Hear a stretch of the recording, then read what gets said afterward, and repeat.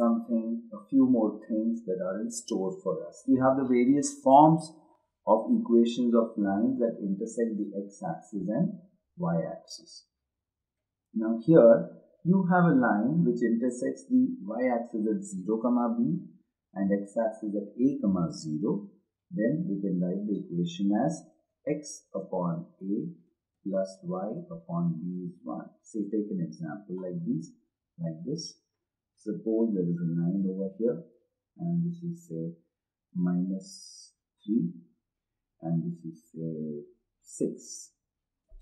So we say that the x-intercept, that is a, and this is the y-intercept. X-intercept is minus 3, so we write x upon minus 3 plus y-intercept is 6, so y upon 6 is equal to 1. So you're writing this particular equation in the intercept form or two-intercept form. We can further simplify this. If you take the LCM as 6, you get minus 2x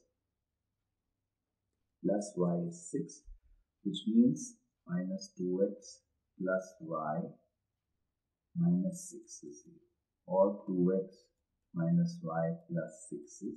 So you have brought the equation which was in the original two-intercept form to the standard form, that is ax plus by plus c is 0. In other words, two intercepts means if we know both the intercepts that the line makes, that is the x-intercept and y-intercept, then the equation of the line is x upon x-intercept, x-intercept is a constant, plus y upon y-intercept, that is y-intercept is a constant. Their sum is equal to 1.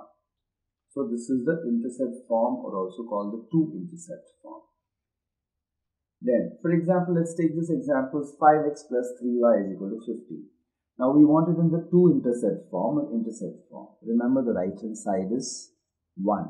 So you can divide by 15 just to see that the constant becomes 1. So you get 5x upon 15 plus 3y upon 15 is equal to 1, which means that x upon 3 plus y upon 5 is 1.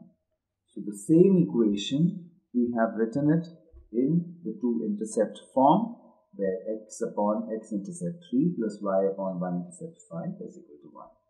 Let's take this example. We have 2x plus 5y plus 10, which is the same as 2x plus 5y equal to minus 10. We need to get plus 1 on the right hand side, so divide by minus 10, so this becomes 1. 2x upon minus 10 is x upon minus 5. 5y upon minus 10 is y upon minus 2.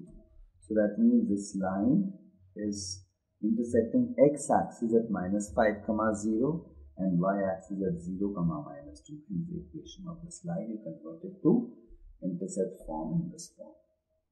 So this is one form of writing the equation of a line which intersects both the